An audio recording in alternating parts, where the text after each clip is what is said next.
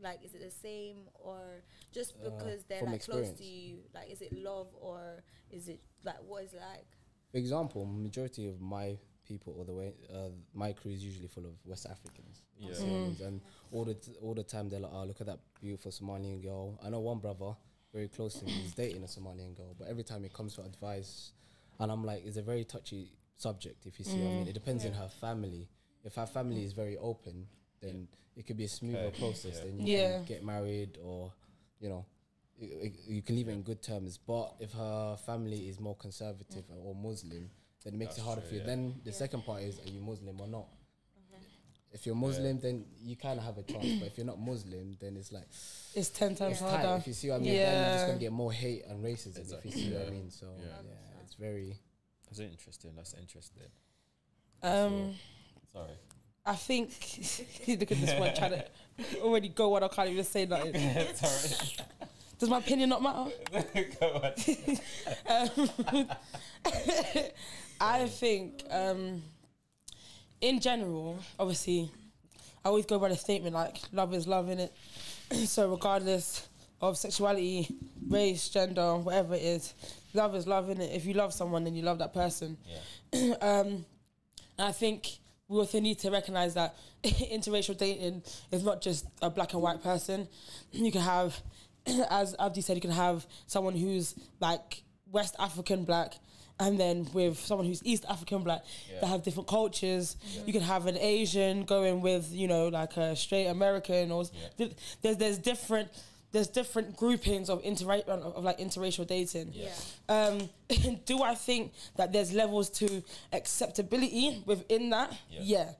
So I feel like the black and white coupling is the one that's looked at the most as like, oh, like, you feel some type of like, do you know what I mean? It's like, that's the one that's like, oh, you know, white woman, black man, white man, black woman, kind of thing. I think that's the one that's kind of looked down on the most out of, you know, any other like interracial couplings or groupings. But yeah, I think people should just be able to just date who they want to date, marry who they want to marry, without all of these extra, like, you know, things like religion getting involved, or cultural beliefs to a certain extent getting involved, stuff like that. I just think that as long as those two people that are in matrimony together, they're cool with what they're doing, they love each other, they know what it is.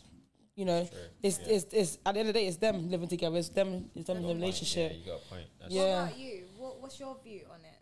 My view on it is, like, start within first of all. You know, loving. I feel like love is strong. It's an energy kind of thing, and what you feel for that person. I don't think it should be a thing of, oh, you're not Muslim. You know, so I can't love you the same way my heart really wants to love you. You know what I'm saying? And I feel like this generation is becoming to maybe like a position where it's more getting worse. For example, I want to show that love to whoever my eye catches or whatever, and now society is going to judge me off that.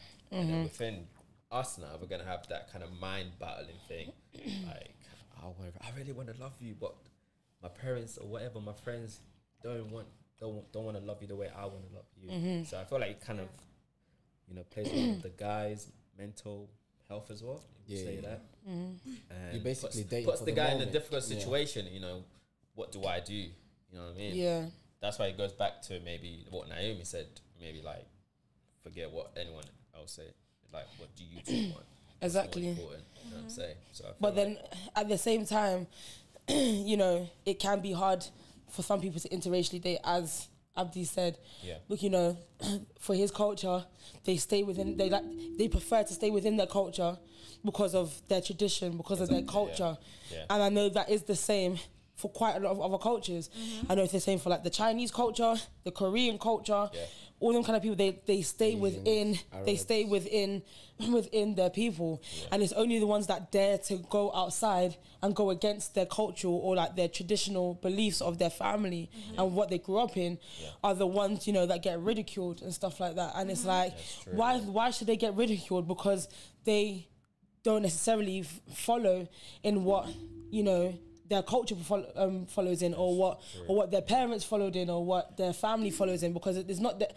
Yes, you are marrying their family at the same time, but at the same time, you're not living in the same house with their family. You're going to be living in the same house with them. You're going to be going on dates with them. You're going to be going away with them, like most of the time. Do you know what I mean? So, but do you think it actually boils down to like just cultures in general? Like, say, African culture, for example, probably want to date more in your own culture because that's what you're used to. Arabs, the same thing. Chinese.